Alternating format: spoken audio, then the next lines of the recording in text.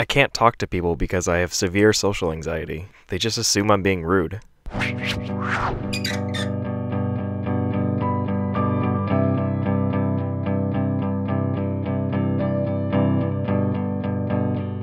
All I've ever wanted is to know what it feels like to have self-confidence.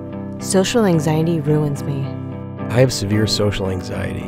If I initiate a conversation with you, know that it takes every ounce of courage I have. As someone with social anxiety, getting ready to go out feels like getting ready to go into battle. I can't get a job because my social anxiety has me too scared to leave the house. Social anxiety is skipping lunch because you're too afraid to ask your coworker to take theirs out of the microwave. My family members are all very outgoing and can't even begin to understand the social anxiety that things like talking on the phone and using a drive-thru give me. I'm sick and tired of only being known of as the quiet girl. I've had social anxiety my whole life, but there's a lot more to me than my silence. When the term social anxiety surfaced, I was finally able to identify my issues so that now I can overcome them. I have social anxiety disorder, and not long ago I started a job in retail.